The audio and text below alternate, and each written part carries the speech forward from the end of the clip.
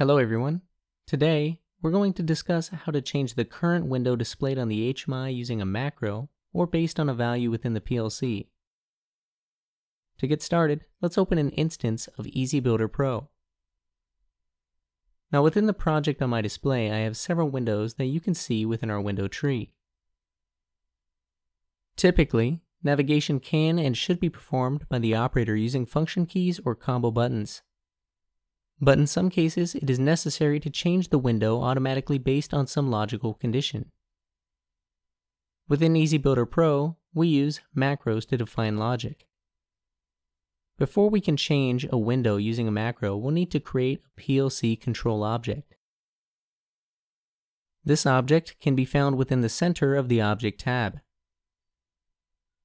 After selecting PLC control, I'll click New in the bottom left corner to create a new PLC control object. Within the following window, I'll ensure that the selected device is my local HMI and that the attribute type is set to Change Window. There are a few properties that we can define near the center, such as window offset or animation. However, for this demonstration, we can leave the default settings. To change the current window using this object, we can set the number of the desired window into our trigger address. And I'd like to note that this object also has a write back address, and the new window number is written into the write back address. When using this object, please ensure that the next consecutive register after the trigger address is available and can be used as the write back address. Once finished, let's click OK to close our PLC control object. Now, let's select the Project tab and create a new macro. To create a macro, I'll click Macro and select New within the following menu. Within our macro workspace, I'll define some basic logic. I'm going to declare a short integer by typing short, and I'll name my variable window. Let's initialize window to 12.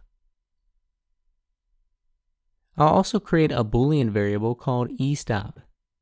I'll initialize the variable to false, but we'll pull data for eStop from our PLC.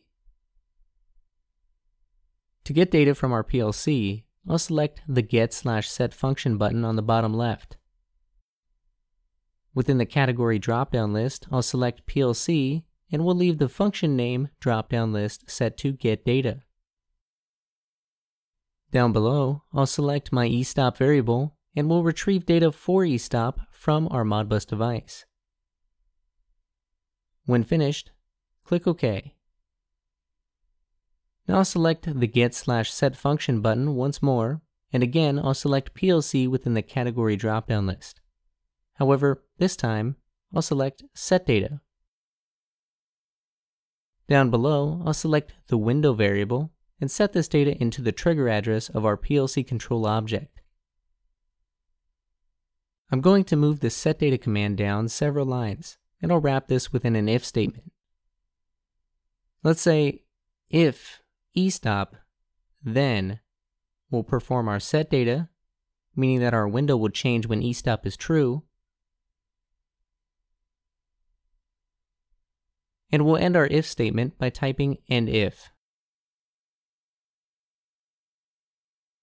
To finish, I'll check periodical execution and set the execution time to 0.5 seconds. With that finished, I'll save and compile and then run an online simulation.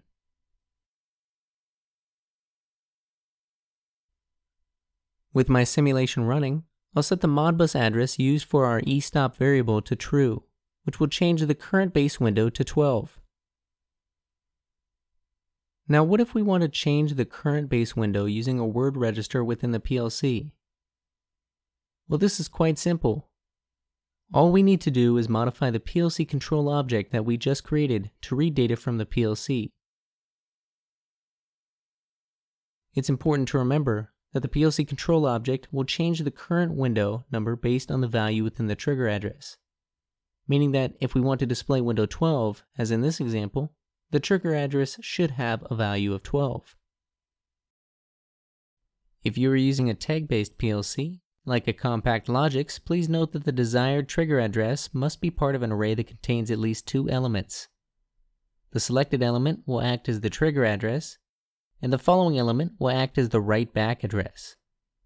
If you attempt to use a tag that does not meet this requirement, it will not be accessible within the PLC control object. If you found this tutorial helpful and would like to see more, head on over to our channel to check out the latest technical tutorials. Feel free to check out our website as well for free demo projects, user manuals, and more. Thank you for watching.